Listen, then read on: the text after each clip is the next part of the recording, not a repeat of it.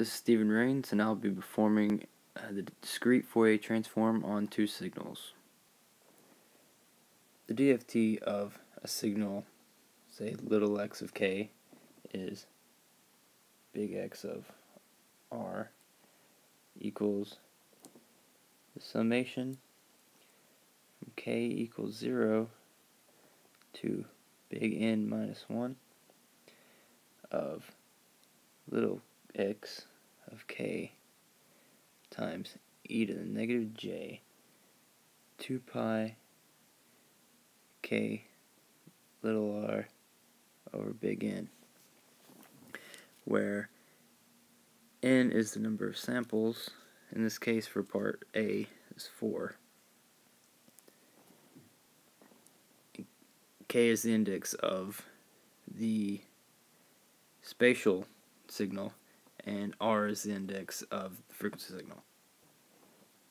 If we expand the summation, we get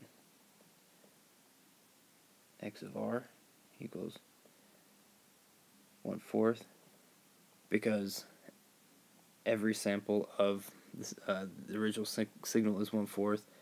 We can pull that scalar out, and it'll make the math easier working with ones.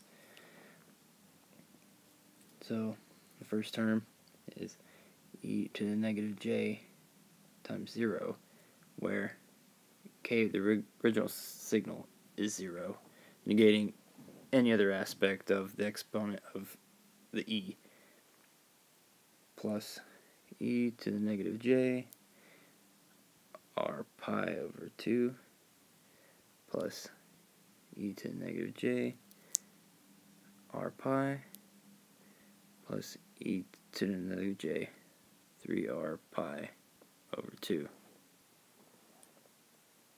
Now we just substitute in the r index for each term of the frequency domain signal.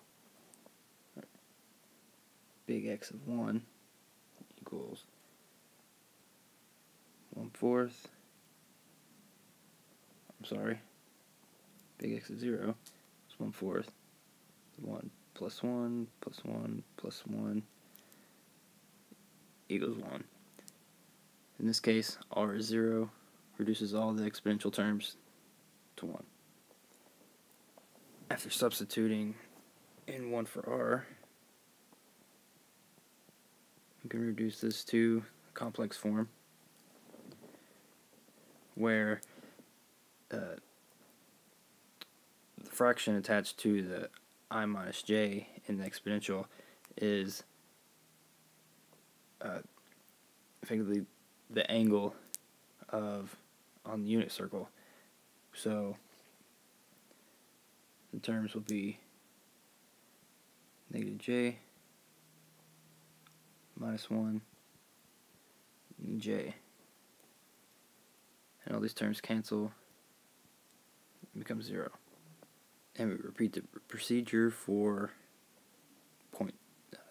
index 2 and index 3, and which results us with the 4-point DFT of signal A is big X to R of 1, 0, 0, 0.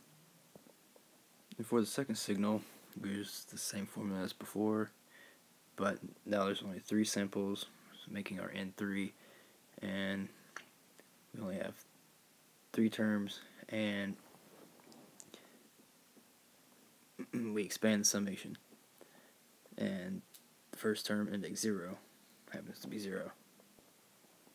And for the first and second indices, we can reduce the exponentials into complex forms, and they reduce to 3/2 plus j times 3 times radical 3 over 2, and 5 over 2 minus j times radical 3 over 2. But in practicality, the complex part of our frequency domain is ignored, making our DFT for signal B 0, 3/2, and 5/2. Thanks for watching.